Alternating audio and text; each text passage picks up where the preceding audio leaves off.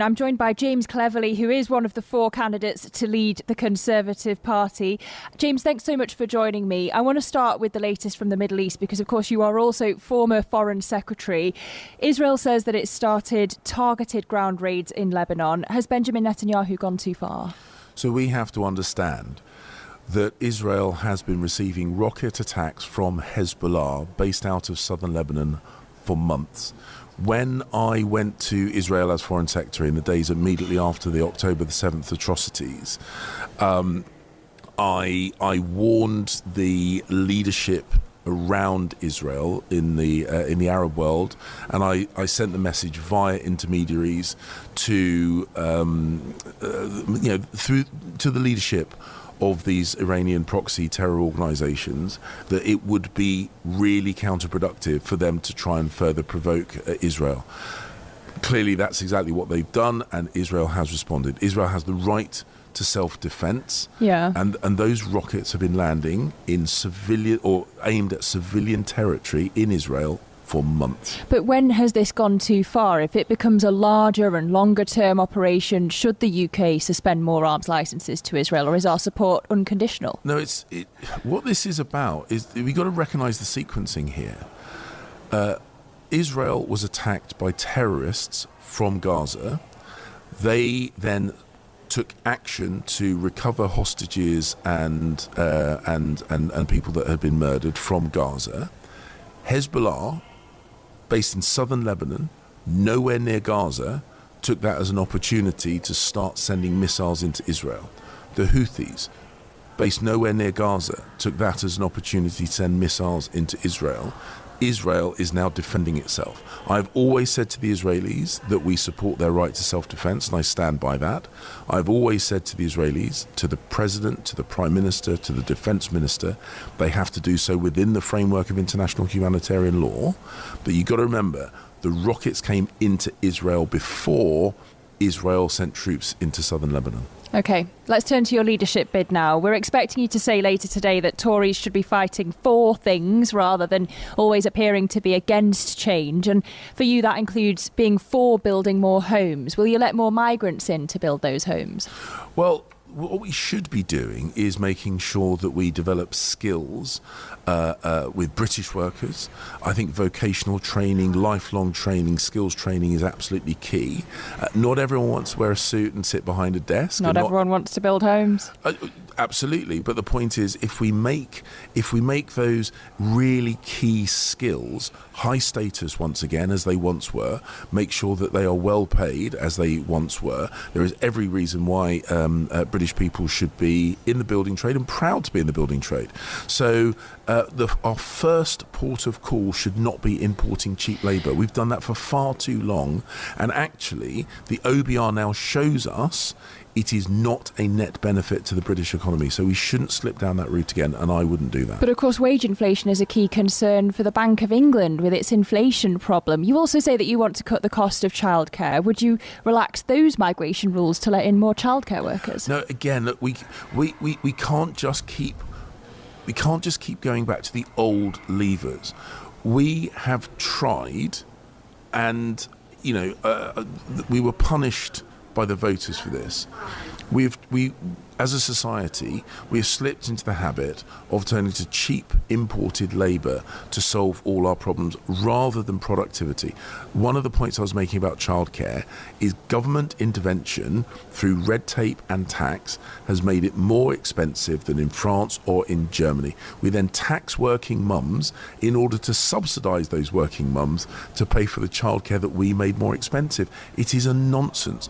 We should be reducing the cost of childcare, having carer to child ratios more in line with our European counterparts. That would bring down the cost rather than having to tax working mums in order to subsidise the process. I suppose I'm trying to work out if you're serious about these ideas or if you're telling people what they want to hear, because you served loyally in the Johnson, Truss and Sunak government. So people want to know what you stand for. What is Cleverleyism? Well, so when I was a minister in someone else's administration, I abided by collective responsibility, and I would often be the spokesperson for that Prime Minister. I'm putting myself forward to be the next Conservative Prime Minister of this country. So it is now it's not just appropriate, but I am duty bound to set out my vision. And what's that? So my vision is a more productive economy.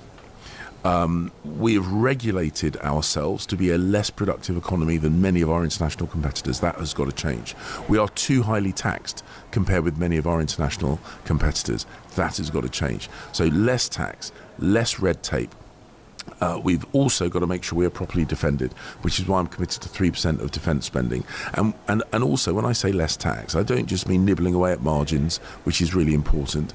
I want to make sure we send a message, both domestically and internationally, that Britain is open for business. We're going to build. We're going to get our economy firing again. We're going to do that by taking the limiters away to unlock potential both in individuals and in British-based businesses. We've got to get the energy back, optimism, positivity, but some real energy, and that will attract international investors and support British workers. Just to go back to defence, since you say it's central to your vision, is the UK government doing enough to extract those British citizens from Lebanon?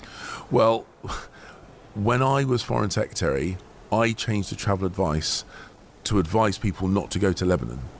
The British government has been telling people for weeks they should leave Lebanon. The point is, it may well be, it is quite likely to be impossible to do a facilitated evacuation from Lebanon. This is why we tell people to leave. If people don't leave, we can't guarantee that we can get them out, which is why we told them to leave in the first place. OK. And you say that economics is going to be at the heart of your vision. I was listening to Liz Truss yesterday. She said she hadn't seen any evidence that any of you running for the Tory leadership really understand why things are so bad for the Conservatives. Is she right? I'm a really good friend of Liz. She was a good boss when she was Foreign Secretary. She's not backed you. She's not backed anyone. No, she's not backed anyone. Which I understand. None of the former Prime Ministers have backed the leadership candidates, and that makes perfect sense. I don't always agree with Liz, and I don't agree with her on this case. I am setting out a very, very clear agenda, which is to ease the tax burden on both businesses and individuals, to really get activity back in the UK economy. I want to push for greater productivity, particularly when excessive regulation is stifling that productivity. I want to make sure that we defend ourselves properly. 3% is an upturn from where we are at the moment, but 3% on defence is considerably less expensive than going to war. Ukraine is spending 40% of its GDP on defending itself. 3% is cheap, and creating a safe environment is good for British people, good for British business. Was Trump right on NATO? Well, look, I've been advocating that all NATO members spend at least that 2%. I speak to friends in Eastern Europe who are literally bordering Russia, and they are crying out for all NATO members to spend the 2%, which is a commitment. That Caris Bay commitment is really, really key. I've always said that.